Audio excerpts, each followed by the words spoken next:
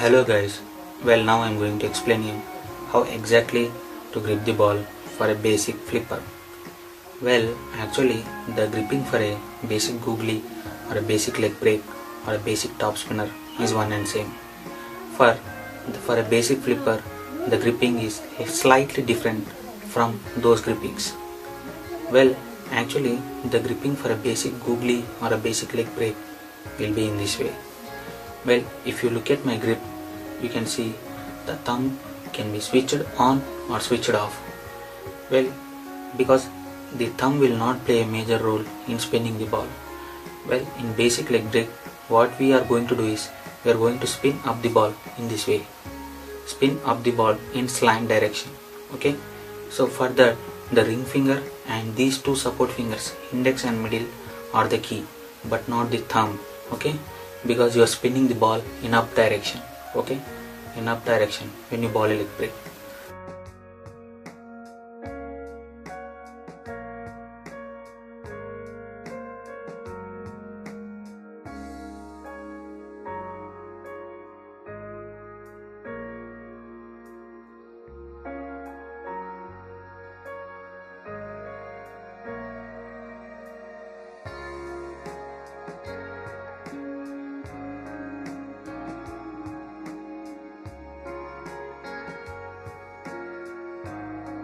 But here in flipper, the gripping will be in this way with a slight difference.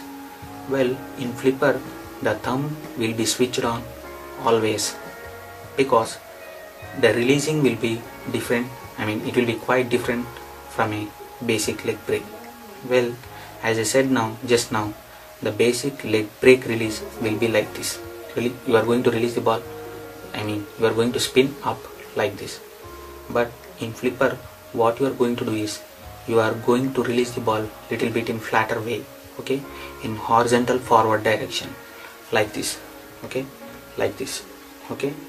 To do this, the thumb will play a major role.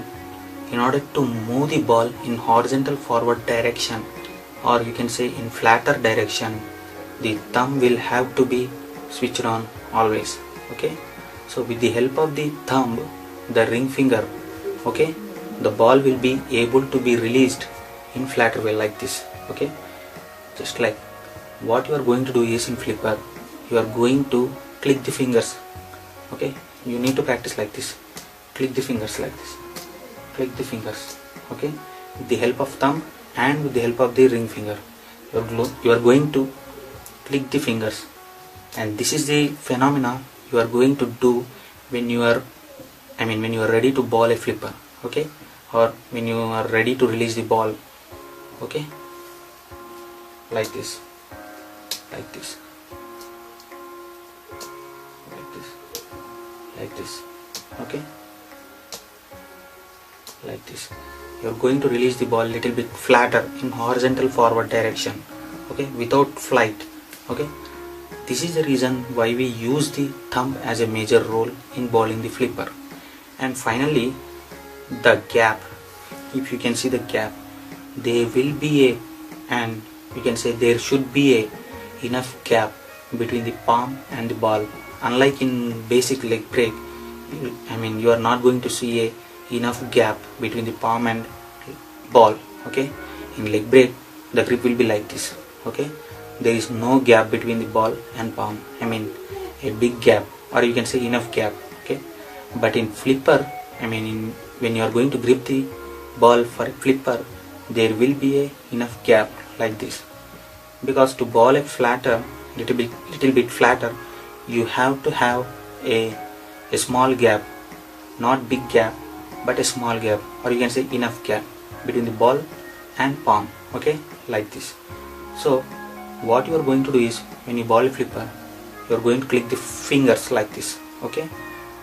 See, you are going to do, see, I am going to show you in opposite direction, like this, like this, like this, okay, like this, like this, okay, okay, like this. This is the same phenomena which you are going to do when you are bowling a flipper. Okay.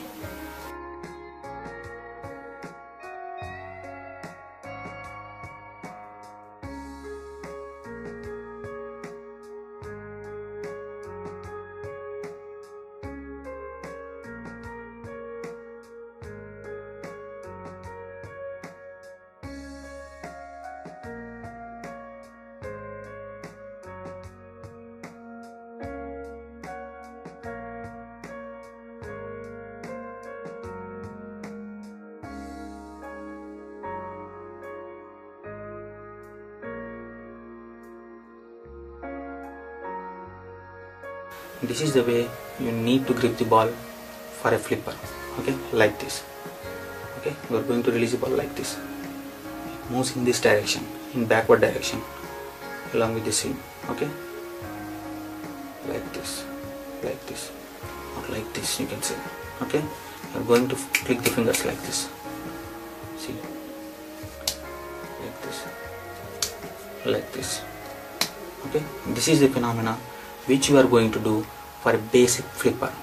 Okay, of course different bowlers will have different types of flippers. For a basic flipper, this is the phenomena which we use. Okay, hope you have understood the concept of gripping the flipper. Well, actually, in order to skid the ball, or you can say to click the ball with your fingers in forward direction without much flight, the position of the arm has to be maintained at an angle of less than 60 degrees, and also the position of the wrist has to be maintained in such a way that the back of the palm will have to face the sky.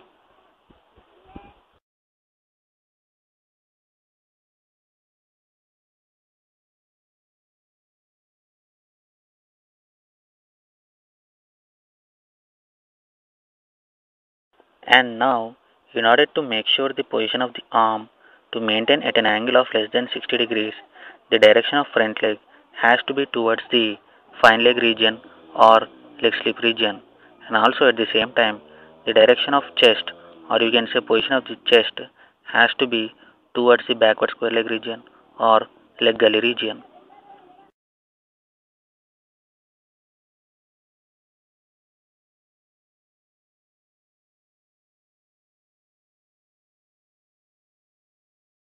Well, since you are going to skid the ball by clicking the fingers in forward direction, the ball, along with the seam facing towards the batsman, will try to rotate in backward direction.